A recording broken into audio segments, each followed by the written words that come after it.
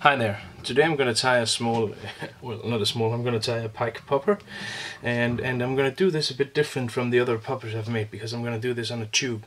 So first of all I'm going to take one of these Future Fly tubes. This is the 4.6 millimeters. It's a nice size because you can easily get your leader through this this tube here. So what I just did was just to make it not so sharp in the end. I took my lighter here and just made a small I don't know what that's called, a small bump back here, so just kind of like make the material shrimp back, and that's nice and done. And then I'm gonna attach it in my Oyma tube fly system. The Oyma tube fly needle is, as far as I'm concerned, the best tube fly needle ever made. Well, when that being done, I'm going to take one of these popper heads. This is going to be a white popper head. This is going to be a bleeding roach popper, kind of like. And because this is going to be fairly difficult to get over the tube, what I'm going to do is I'm going to take my scissors and I'm just going to jam it very, very violently in here, just to expand the hole in the popper head, as you can see here, just twisting and turning and stuff like that to make sure it's gonna be a lot wider so I can fit it over the tube here.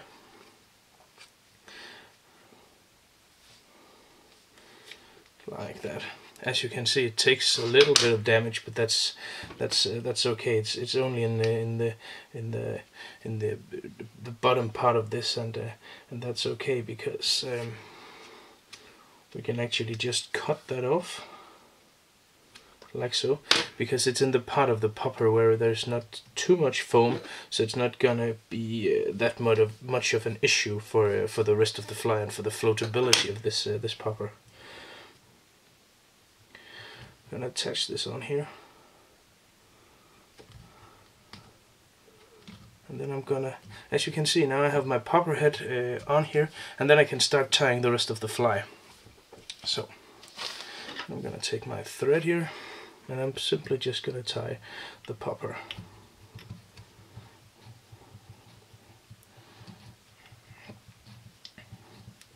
And the good thing about this is as soon as I'm done with actually tying the fly, I'm going to start a bit further up to ensure that I have a bit more distance from the hook to the rest of the fly. I'm going to start here instead.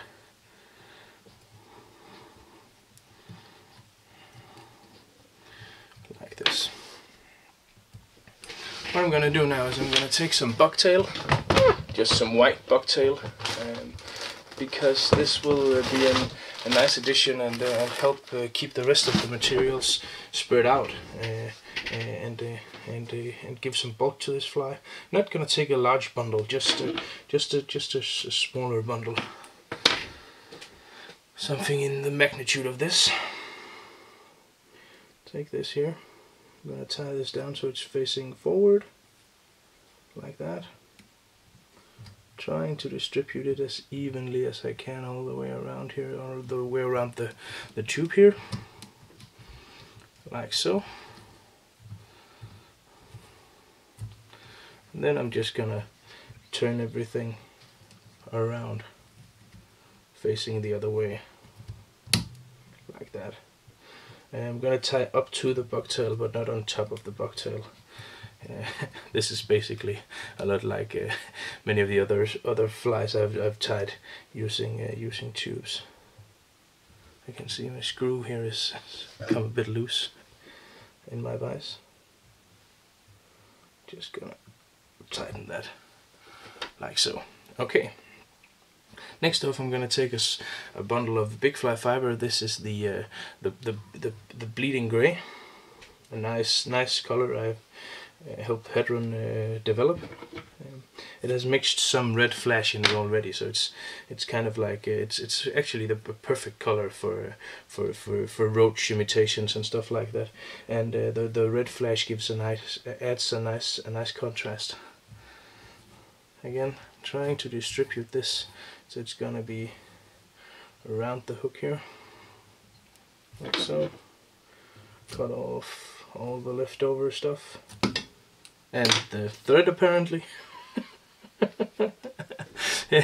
This is not something I would advise you to do at home. Do not cut the thread. I repeat, do not cut the thread. It's not actually part of part of this fly.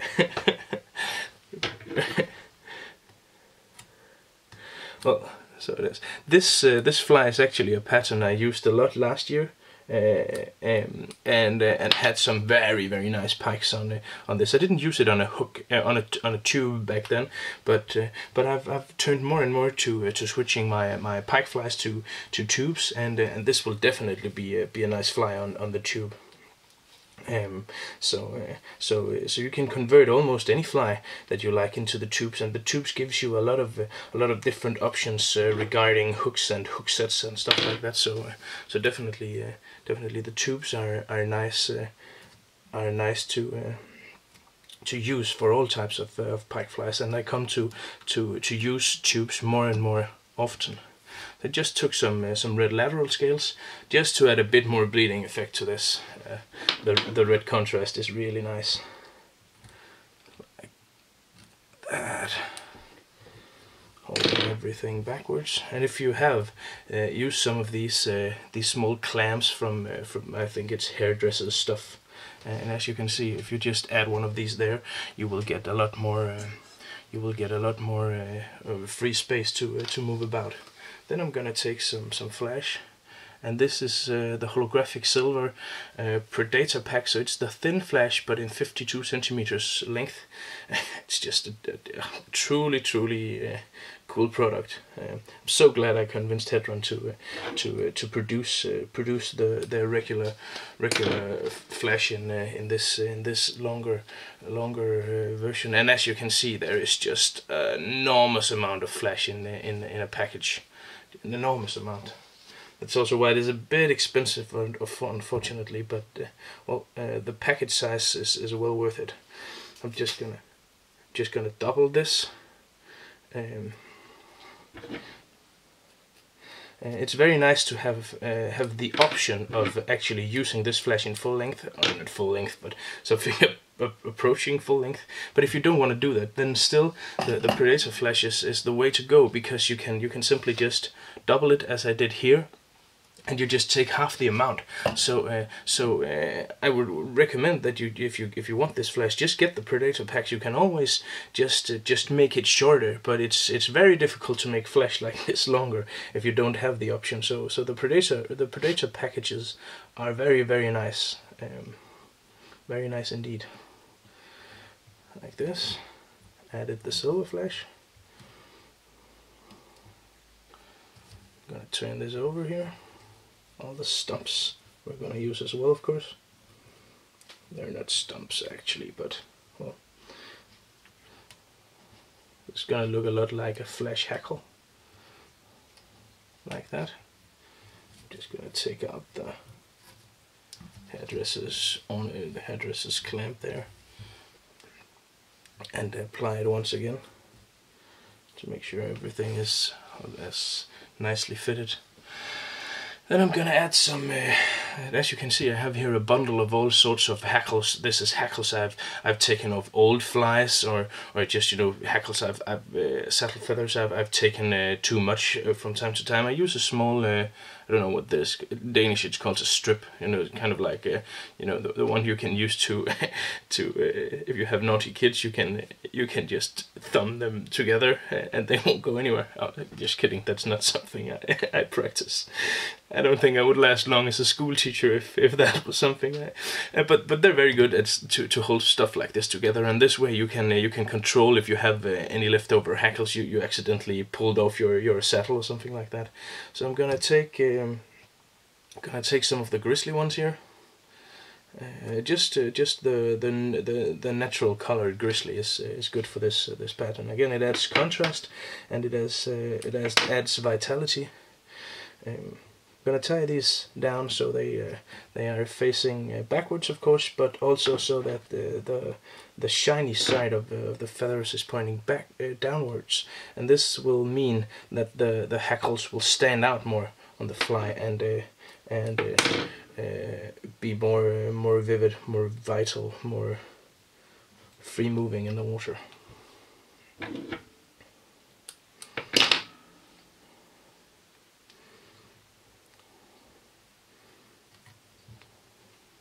but a really nice pattern. I really look forward to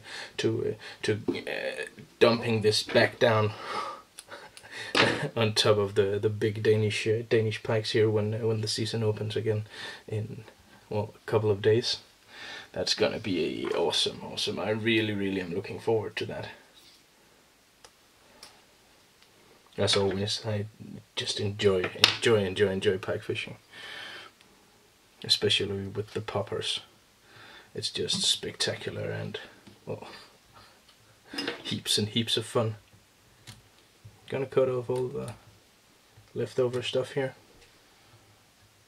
like that, and then we're gonna make a small hackle of marabou.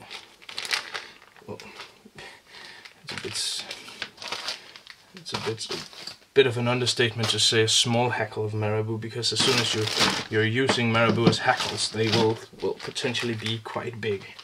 So I'm gonna take a nice marabou feather here in red to add additional bleeding effect. This is gonna be a very bleeding roach. Tie this down just in the tip of the feather. I'm just gonna turn this over. There's no need to cut that off when you're done.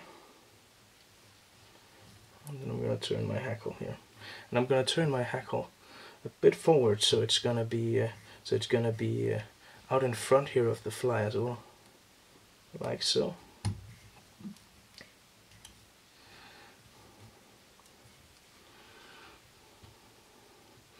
Gonna tie it down, fasten it securely here, as securely as I can at least.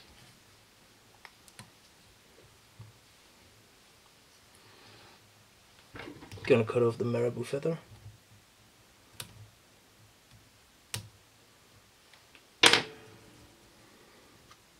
Gotta make sure everything is tied down properly.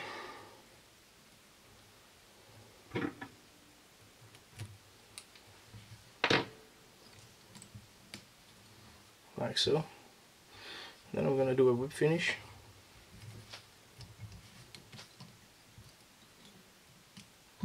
I could of course use it would have been easier to use my clam to hold the marabou hackle and stuff like that back also, but just did it with my mitts.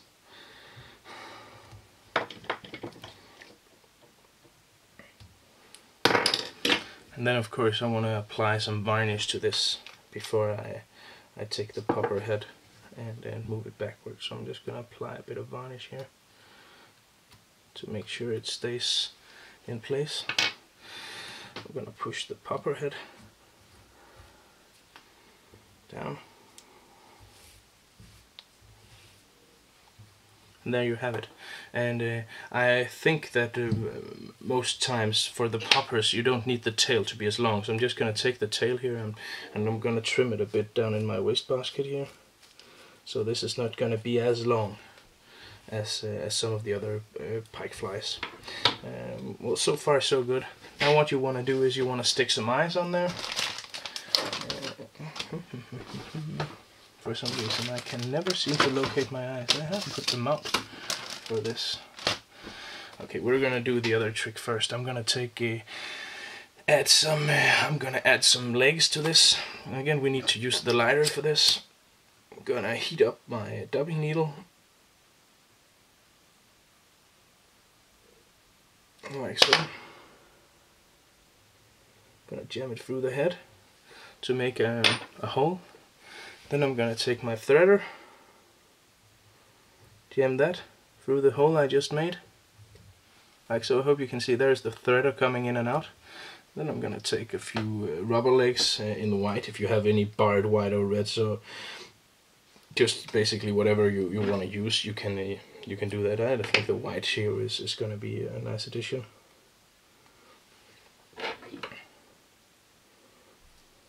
Just need to separate these from one another, like so. Gonna put them in the threader and pull all of this through my head. I know how that sounds. If you want, you can just apply a small drop of super glue to one of the sides. Going to cut these off so they are not completely uniform in length. And then you have the nice heads there on the other side. Where did that stupid eyes go? Oh, here they were. And what we want to do now is we want to attach an eye. I can't find my super glue, I'm sorry for that. So basically just add a small drop of super glue and your eyes, and then you are golden. Then you are ready to go out and make some noise with this bleeding roach popper made on a tube. Of course you need to add a small drop of super glue up here as well, and of course cut the tube off. But basically this is it. Well, thank you for tuning in.